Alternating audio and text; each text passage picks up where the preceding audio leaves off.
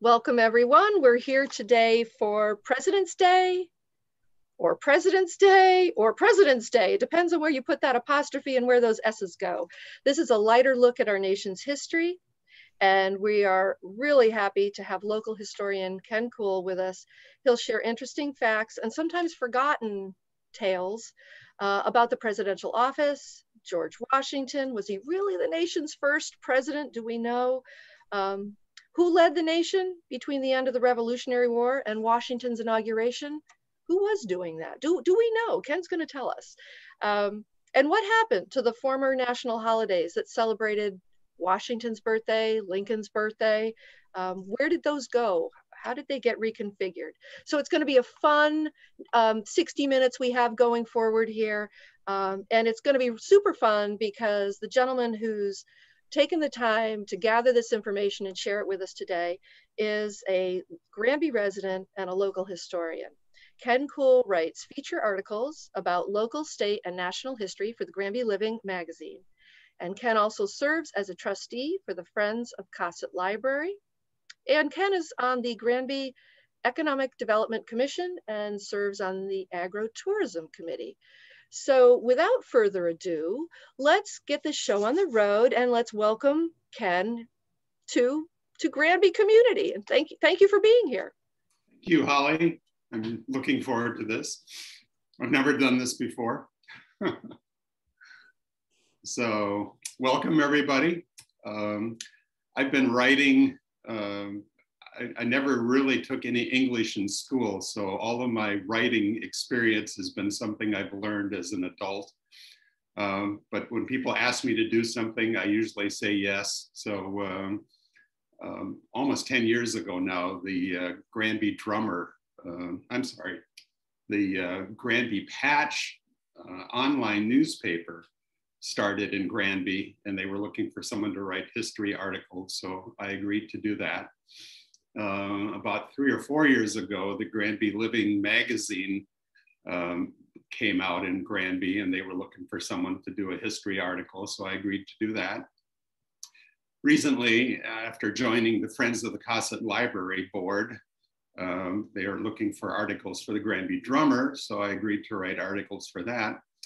And some people think, I guess, that I just have all this knowledge of history. And really, I don't, because I'm not even from here. I'm from Minnesota. But history today is so readily available online. You can look up facts. And so this process for me is as much about learning history as it is about sharing it. So in February, every year, I have to come up with something that was going on in Granby in February. And holidays are one of those things that are always interesting. And so I put together a little presentation. I'm going to share the screen right now.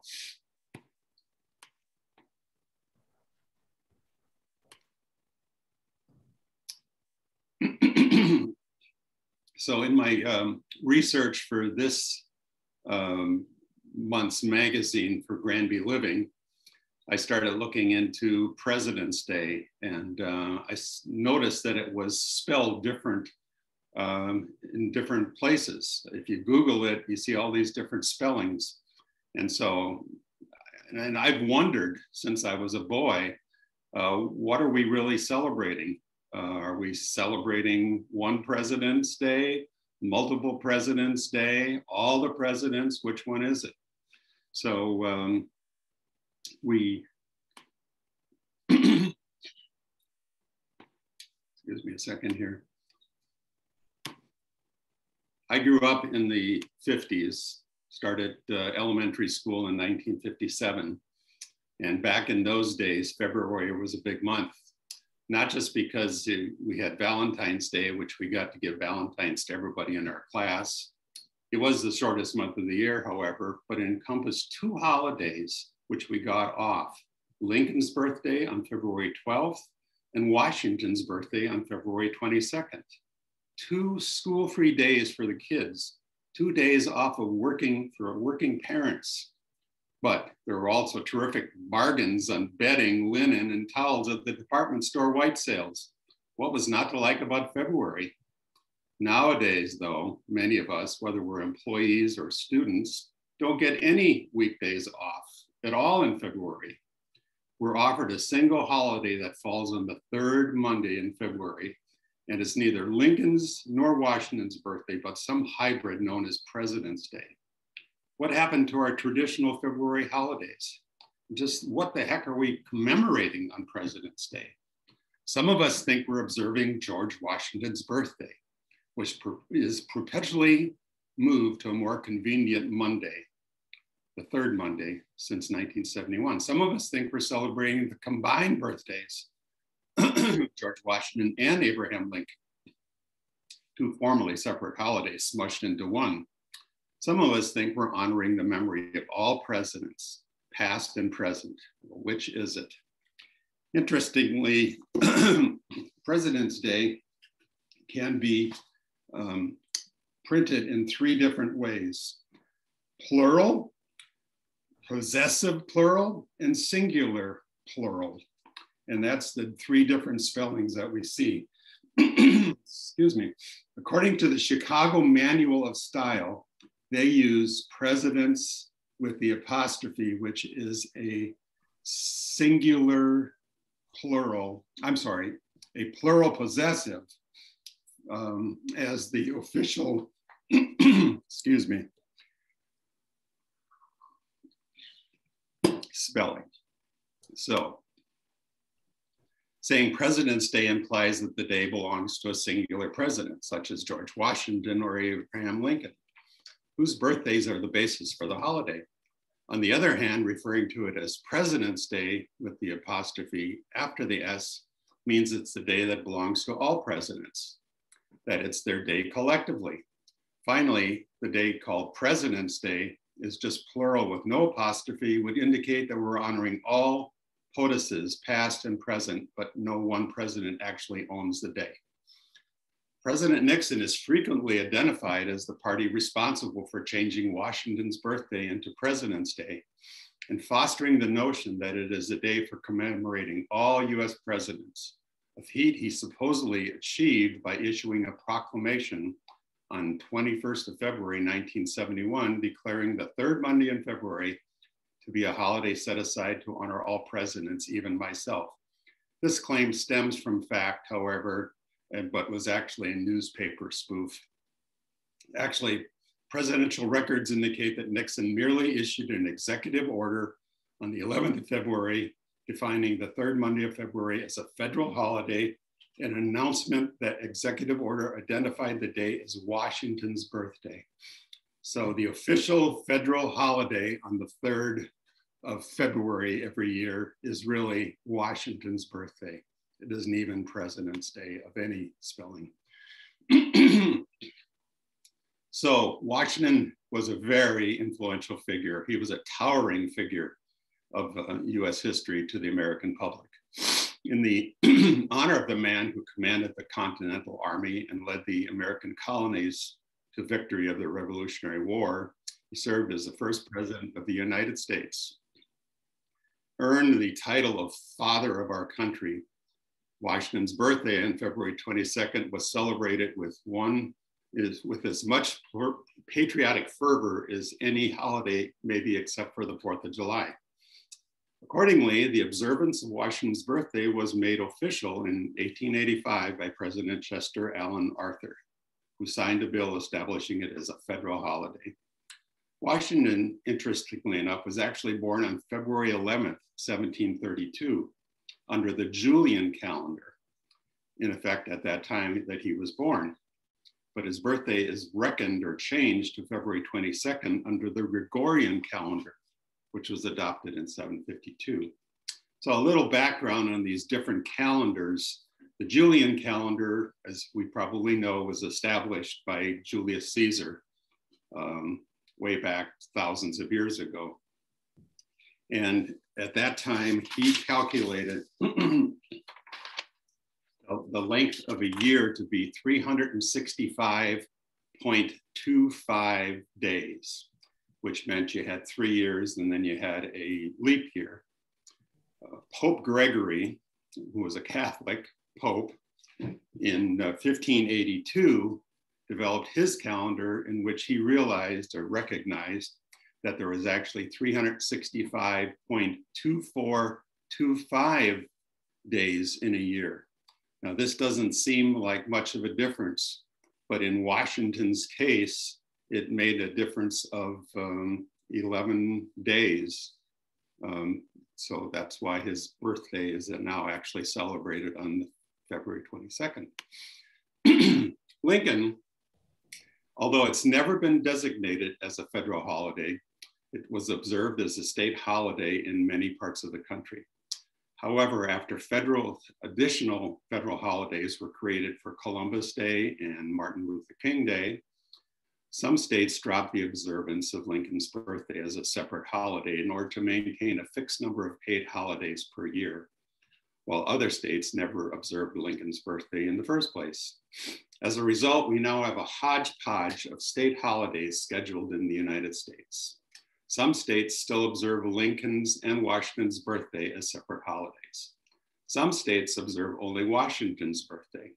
Some states commemorate both with a single President's Day or Lincoln-Washington Day.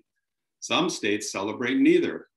And there are odd exceptions, such as Alabama, which designates the third Monday in February as a day to commemorate both George Washington and Thomas Jefferson, even though Jefferson was born in April. A few states even moved their observance of Washington's birthday, Lincoln's birthday, and President's Day to November or December in order to lengthen the Thanksgiving and Christmas holiday periods without creating any additional paid holidays. Connecticut is one of the few states that still remembers Lincoln's birthday. However, most states, including my native Minnesota, do not celebrate it anymore. An interesting fact, though, as we are here in February, is that the Black History Month has its origins in the 19th century celebrations of Lincoln's birthday by the African American communities in the United States. By the early 20th century, Black communities were annually celebrating Lincoln's birthday in conjunction with the birthday of a former slave and abolitionist, Frederick John Douglass, on February 14th. So in February, when we celebrate President's Day, it appears that we can celebrate one, two, or all the presidents, and also find the best car deals of all time. So here's a little picture to show how all of the states in the United States celebrate or don't celebrate the President's Day. So the ones that are in white don't celebrate at all. Some celebrate presidents with the apostrophe after the S, the other before the S. Some just celebrate Washington's birthday, Washington and Lincoln. But I think my favorite is Arkansas, which on the third Monday in February celebrates George Washington's birthday and Daisy Gatson Bates Day, all on that day. Who in the world is Daisy Gatson Bates? So George Washington was the first president. He was born on February 22nd, 1732, and served as the first president from 1789 to 1797. As the first president, he was well aware of his great responsibility of defining the American presidency. I walk on untrodden ground, he was often said to mention, as he made in the days leading up to his first inauguration. Washington believed that the precedents he set must make the presidency powerful enough to function effectively in the national government, but at the same time, these practices could not show any tendency towards monarchy or dictatorship. In addition to defining the actual powers of the office, Washington also needed to show the new nation how the leader of the democracy should behave socially. There was no precedent for this office in a world full of kings, leaving Washington the monumental task of trying to figure out how to act like a president. He was elected by unanimous vote of the Electoral College, the only president in the US history to do so. His favor with the American people came due in part to his superb leadership as General of the Continental Army and his victory over General Cornwallis of England. Did Cornwallis really surrender to Washington? On October 19th, 1781, British General Cornwallis surrendered to George Washington at Yorktown in Virginia. The Allied army of 7,000 Continental and even more French troops began bombarding Yorktown in mid-September and knocked out almost all the British guns by October 11th. Cornwallis knew reinforcements from New York for the British would not arrive in time, and he reluctantly sent out a drummer with a white flag on October 17th. On the 19th, the official surrender ceremony was held. The American and French soldiers marched into town. The British soldiers marched between the two allies and laid down their arms. And the British drummers and fifers played a popular British song called "The World Turned Upside Down" as their troops surrendered. At the formal surrender ceremony, however, George Cornwallis refused to attend, feigning illness. He sent his second in command, General Charles O'Hara, to surrender his sword to George Washington instead. At the ceremony, O'Hara tried to give his sword to the French General Rochambeau, but he refused it and directed him to General Washington. As O'Hara was Cornwallis's second, Washington refused to honor this breach of protocol, and he directed O'Hara to surrender the sword to his own second in command, General Benjamin Lincoln. A short time following the surrender, Washington and Rochambeau entertained the British officers to dinner.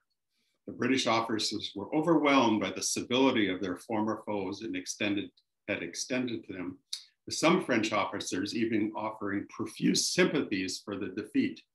Equally, the French aide to Rochambeau noted that the coolness of the British officers, particularly O'Hara, considered the humiliation they had just endured. So it's an interesting way that war used to be fought, where after the war was over, it's almost like a wrestling match or a boxing match where the two opponents get together and they have dinner together and talk about the war. Too bad things aren't that civil these days. There's a little screen of Washington and Rochambeau planning the final siege at Yorktown. And the second picture shows the formal surrender with the British walking between the French and US soldiers. But who was president until 1789? We know George Washington was elected in 1788, so who was president during the years in between? Actually, 14 men served as president of the First Continental Congress, and after the war, the Congress of the Confederation, which is what it became after the ratification of our Articles of Confederation, the first Constitution. The men who filled this role included some people that you may have heard of. Virginia's Peyton Randolph. If you've ever been to Williamsburg, his home is prominently featured there. And one of the most famous people, Massachusetts' John Hancock. But most of the others people don't even, would never recognize today. The President of Congress, thus, was by design a position with little authority. Continental Congress, fearful of concentrating political power in an individual, gave their presiding officer even less responsibility than the speakers in the lower house of colonial assemblies.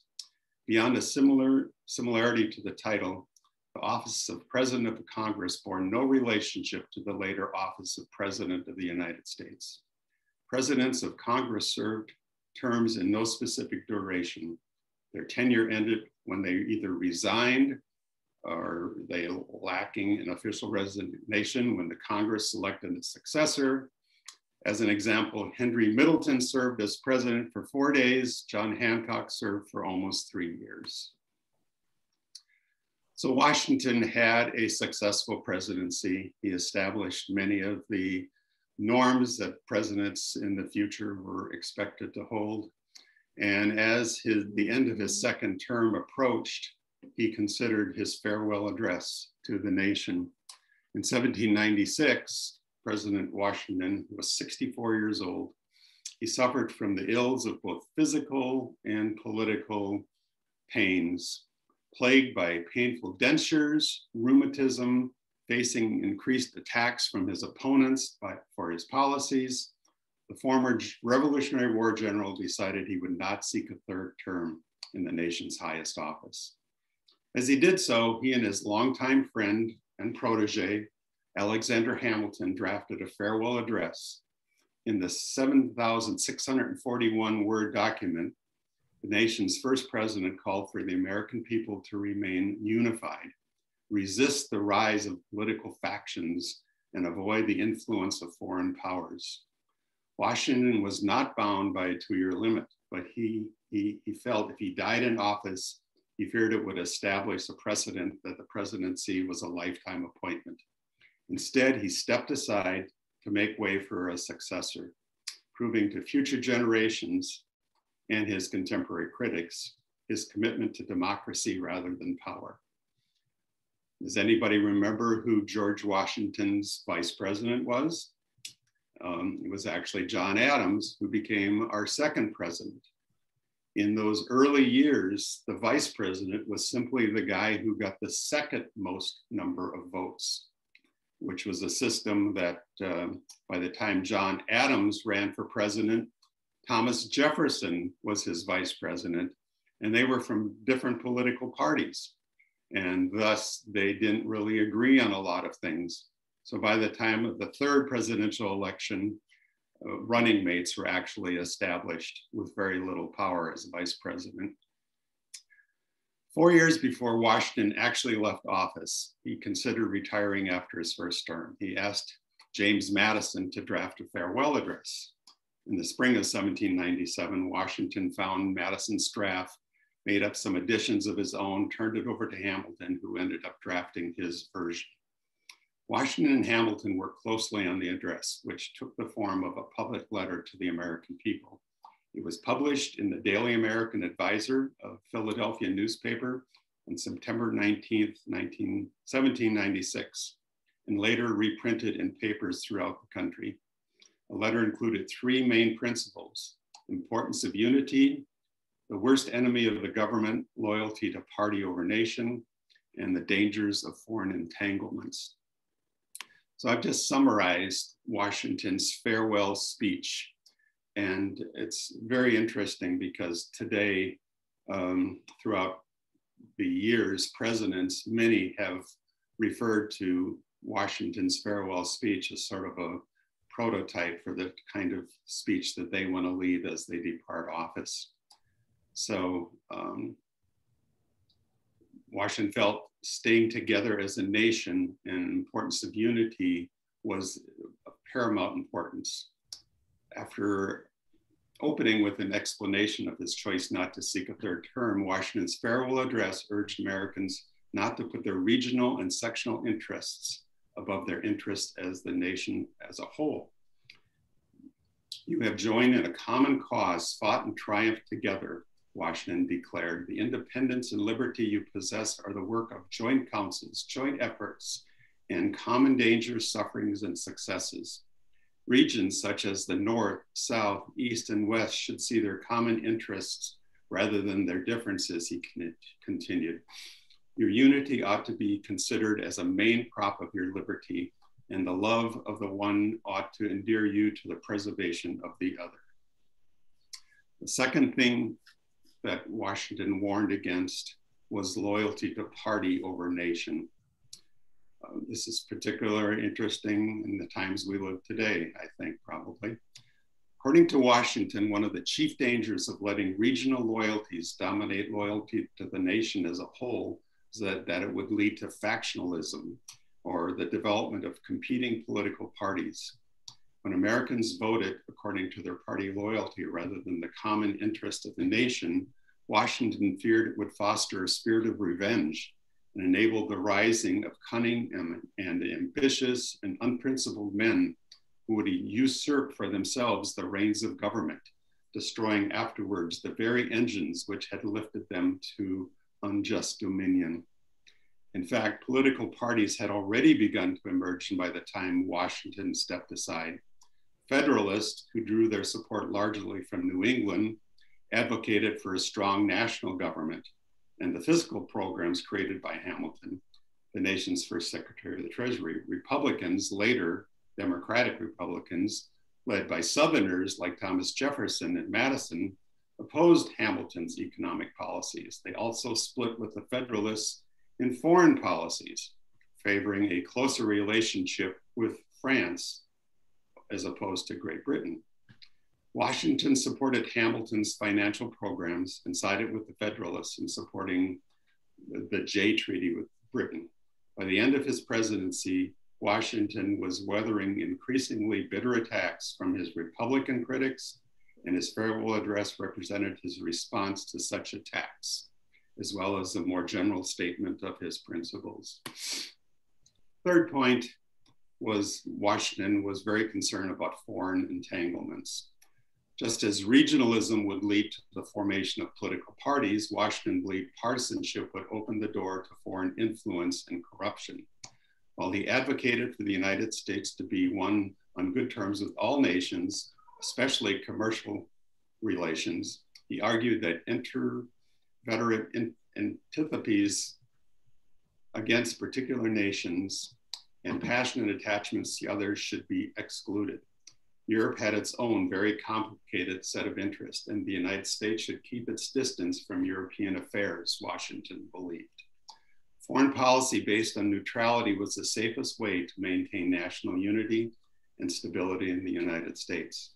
Although Washington saw the need for the nation to be involved itself in foreign affairs in the case of war or other emergency, he argued that it must steer clear of permanent alliances with any portion of the foreign world. Very interesting, even 200 years ago. Washington's legacy in his farewell address was rooted in the specific challenges he saw in the United States at the time, including increasingly internal divisions and ongoing external threat of invasion by stronger nations.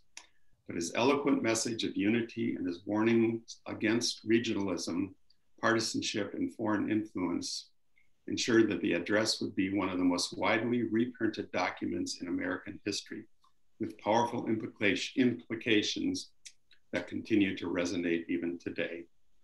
Washington's monumentous decision to step aside after 2 terms set a precedent that would be followed by every succeeding president except Franklin Roosevelt, which would then formalize the 22nd Amendment to the United States in 1951, which limited the presidential office to 2 terms.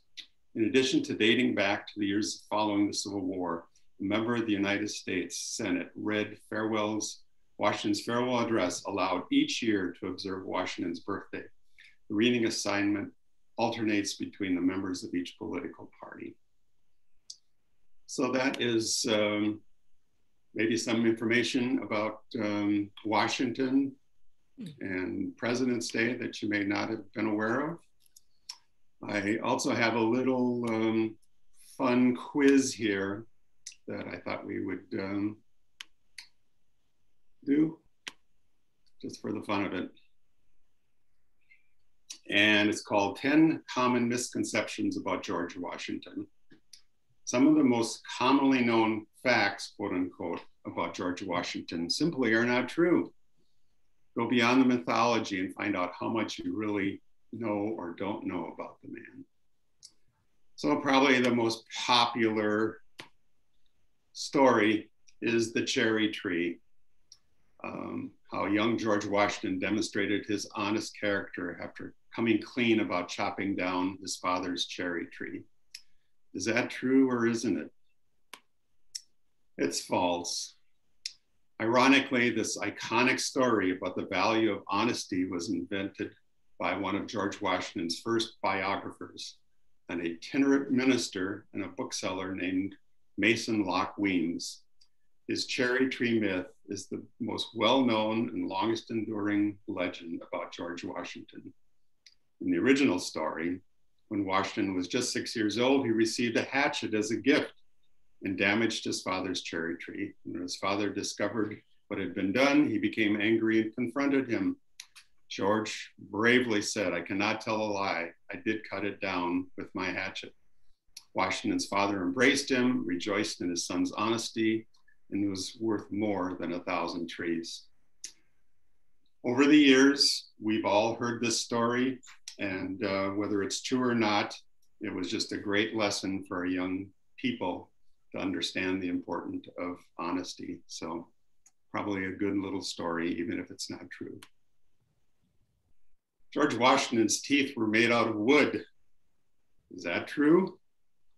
What do y'all think? Yeah. False. One of the most enduring myths about Washington is that his dentures were made of wood. It's quite possible that some of his dentures, particularly after they had been stained, took on a woody complexion, but wood was never used in the construction of any dental fittings.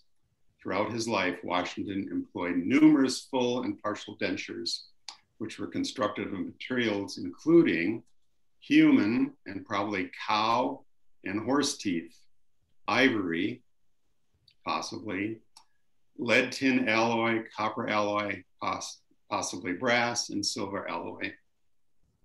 The teeth pictured here are actually, I believe, in the Smithsonian History Museum. And these are actual dentures that Washington wore, amazingly. George Washington wore a white wig because it was popular in his time. Is that true? False. Even though wigs were fashionable, George Washington kept his own hair. He kept his hair long and tied it back in a queue or a ponytail. Although he didn't wear a wig, George Washington did powder his hair, giving it the iconic white color seen in famous portraits. Powdering one's hair was another custom of the time. As a young man, Washington actually was a redhead. How many of you knew that? Did he really skip a coin across the Potomac River? Well, false. The Potomac River is over a mile wide at Mount Vernon, and even George Washington did not have an arm to fling a silver dollar that far. Moreover, there were no silver dollars when Washington was a young man. First silver dollar coin was minted in 1794. His stepson, George Washington Parker Davis, recounts a story in which the general hurls a piece of slate across the Rappahannock River in Fredericksburg. This would have been more plausible and more likely where the story began. This myth is frequently told to demonstrate George Washington's considerable physical strength, but not true. George Washington was the first man to live in the White House, the first president to live in the White House. Is that true? Nope. When Washington was inaugurated as the first president, the White House had not been built. In fact, Washington, D.C. was not even the nation's capital. The first president lived in the White House was Washington's successor, John Adams. At the beginning of his presidency, George Washington and his first family resided in the Samuel Osgood House in New York City, located uptown facing the East River. It was just a few blocks away from the countryside. Although it was the best available residence in New York at the time of the Washington inauguration, its location proved inconvenient, size too small for the president's household. He was relocated to another residence on Lower Broadway in 1790 and then later to Philadelphia, Pennsylvania. Although he never lived in Washington, D.C. or the White House, George Washington did help build the Capitol. In July of 1790, Congress passed the Residence Act, which called for the permanent capital of the United States to be located on the Potomac River. When President George Washington signed the bill, he took personal control over the building of what he once termed the seat of the empire. He specified the location of the 10-mile square federal district and the president's mansion, which we call the White House, and the Capitol. George Washington is buried in a crypt beneath the US Capitol. Well, for all of you who have seen the Nicolas Cage movie, you probably think there may be some truth to this, but no, it's false. In his will, Washington outlined his desire to be buried at home at Mount Vernon along with his wife and the rest of the Washington family.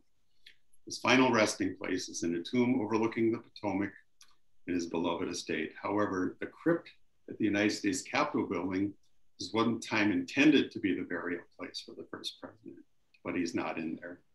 One question a lot of people ask is, why isn't George Washington buried at the Capitol?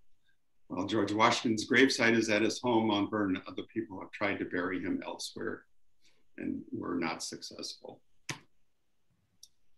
George Washington was famous for his many victories on the battlefield.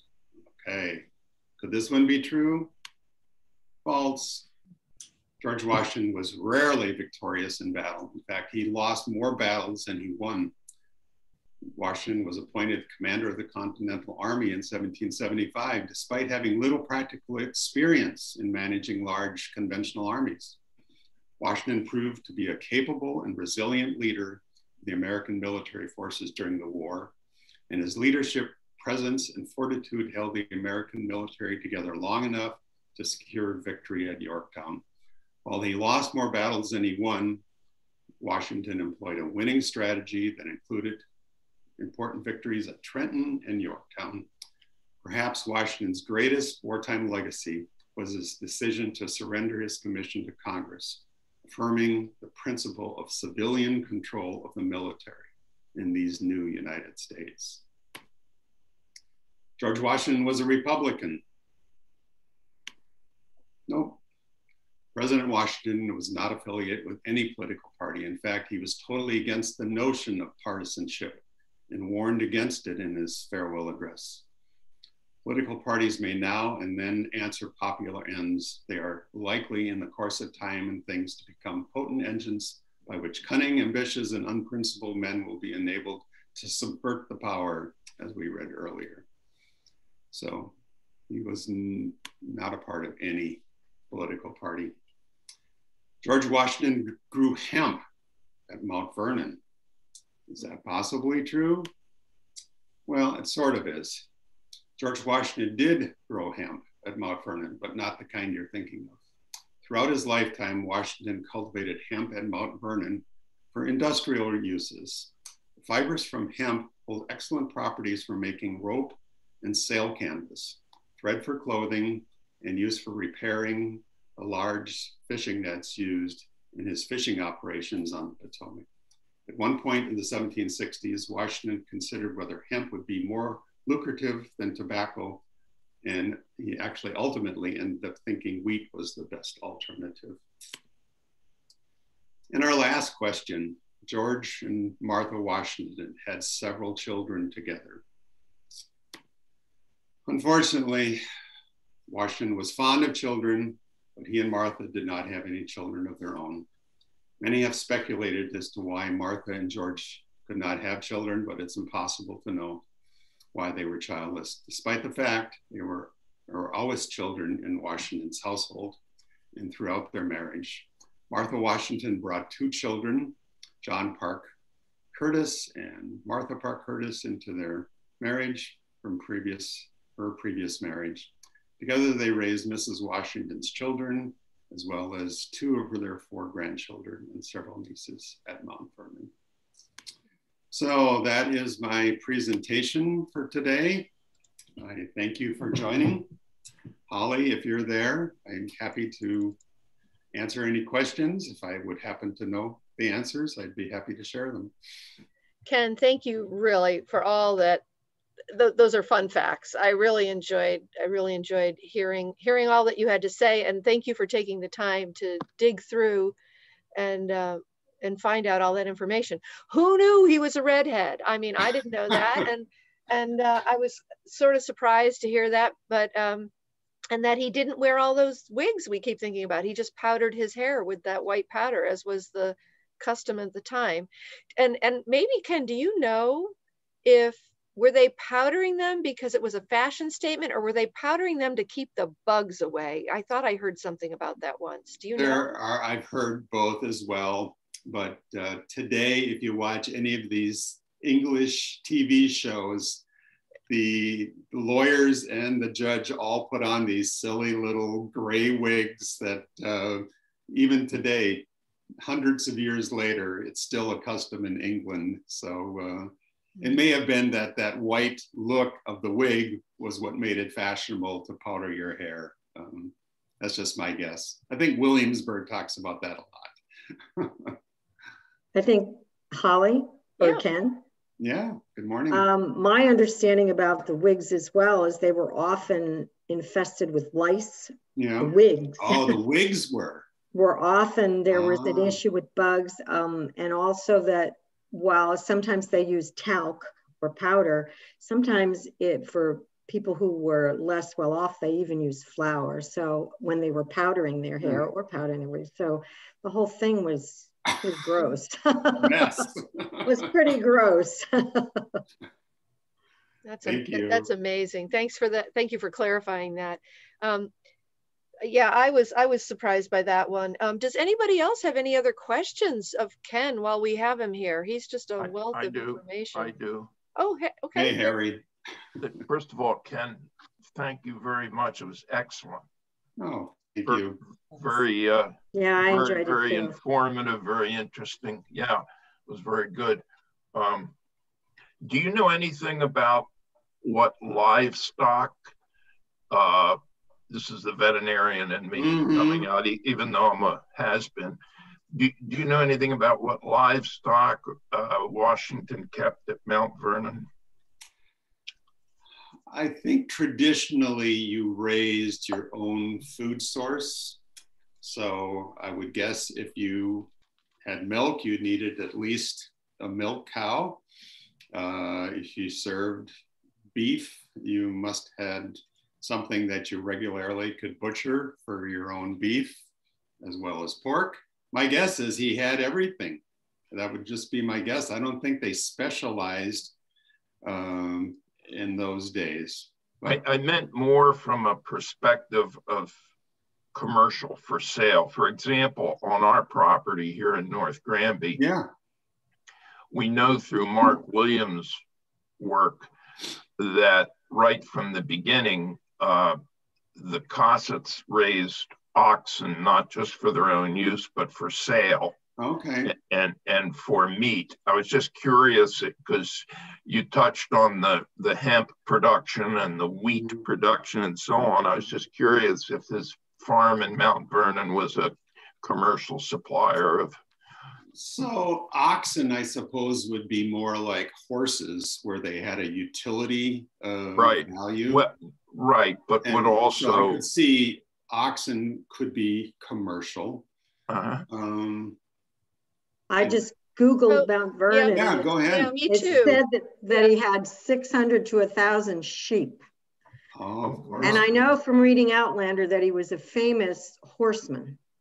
Yeah. So he raced horses and he had horses on the farm, and then the usual farm animals, you know, hogs and whatever, cattle and that sort of thing. But he was known, I just from my history reading, I know he was known as a famous horseman of the time in Virginia. Yeah. Yeah. And Ken, it also indicates that at Mount Vernon, even today, the breeds that are still there, which will reflect the breeds that they had back in the day, were Ossabaw Island hogs, Ossabaw. So I don't know what an Ossabaw Island hog is, but that's what they had. And then Hog Island sheep.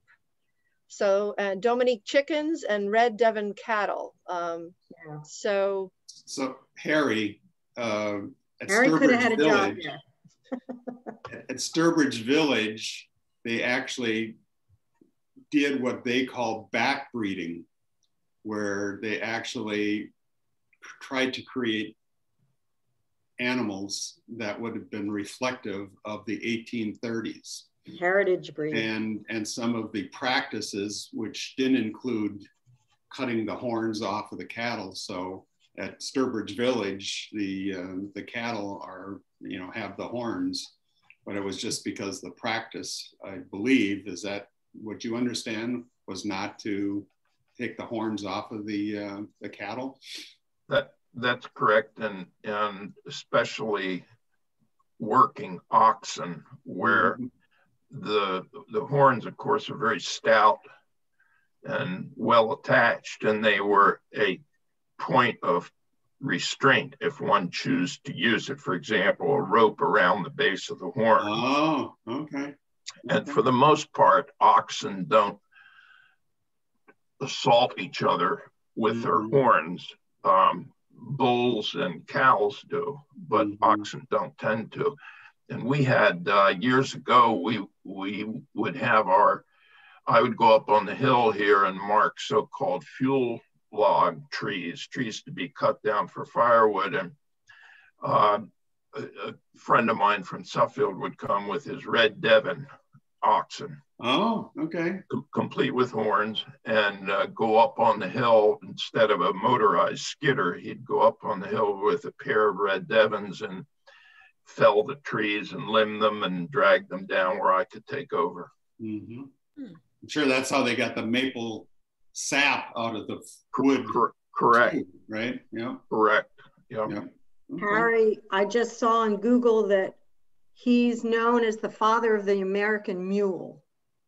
Washington, because wow. He was given a stud by Spain, and he stud from the King of Spain, and Lafayette sent another, and the bottom line is he started breeding mules. So he's known as the father of the American mule. Wow. That's kind of cool. Really? He's an interesting man. Yeah. I'll share with you, and then I'll shut up. I'll share with you the definition of a mule, and that is 900 pounds of free enterprise with no hope of posterity nor pride of parentage. Anyway, that's it. That's a good definition. Yeah. Ken, again, Ken, this was excellent. Thank you. Thank you. Thank you. Yeah, that's great. Yeah, special thank you to Ken for taking the time to do the research and put this together and learn a whole new technology to kind of give us the information that kind of kicks off our weekend on a nice start. It's President's Day weekend, so I hope everyone has. How are you spelling that? You had to ask, huh? Apostrophe S. It's Washington's birthday. Yeah. Oh, there's a vote right there. Okay. But anyhow, I'm really glad that you folks took time out of your day to join us. And Ken, I'm really grateful that you and the friends who are supporting this program today. Please don't hesitate to look to the library's online calendar of events for more virtual programming coming up in March. We have a lot happening. There's always a lot happening. Even for the rest of this month of February, there's a co-sponsored program with birdscaping, inviting native plants into your yard. That's later, February 24th. We also have some journaling programs going on that are, the folks that are attending are really happy with those. And for the teens, there's been some cooking classes coming up, as well as, what else was I going to tell you about? Oh, can I just say I want to thank Holly for her efforts. You're actually in the town library, right? I'm actually in the town library. I'm here a lot, actually. I should probably get a cot. So I'm here today, but you know, it's a love. So I love what I do, and you folks make it all worthwhile. We appreciate it. If anybody has additional suggestions for programs that they'd like to see, we'd love to have you here. The one other series that we have kicking off this month, which starts Thursday the 18th, is called Let's Talk, and it's a guide to conversation in challenging times. And it's a 4-part series being facilitated by Linda Darcy. She's an equity trainer, and she's also a former GMHS graduate from way back in the day. Her parents are still in town, and Linda's going to come back to us virtually to guide us through what I think is going to be a very interesting 4-program series. It's on Thursday nights. If you can join us, we'd love to see you. The first one is about engaging in productive conversations in challenging times. We're also going to examine and delve into social identity, culture, and then the words that we use. And so the whole premise of this series was that Granby's a really great community, and we want to be able to have those difficult conversations that maybe are sometimes awkward or challenging with our friends, our family, and our neighbors, and still, you know, keep the blood pressure down. So we're hoping that folks will join us for that particular program. But again, thank you all for coming today. And can I just say one other thing? Absolutely. These presentations are in Google Slides, so anybody that would like a copy, they can just contact you or me, and I'd be happy to share those. And if they don't want to have to bother Ken, we're happy to have you call them direct, but you'll be able to view this particular recording on the Granby Public Library YouTube channel. Not all of our recordings or programs make it there for various reasons, but this one in particular will be there, and it should be there within 72 hours max. So you'll be able to watch it again and review the information. But it's all good, and I'm glad to see you all today, and I look forward to seeing you again. So thank you, everyone. Thank you, Holly. Thank you. Welcome. Thanks, Ken. Take care. Thank you. So good. See y'all.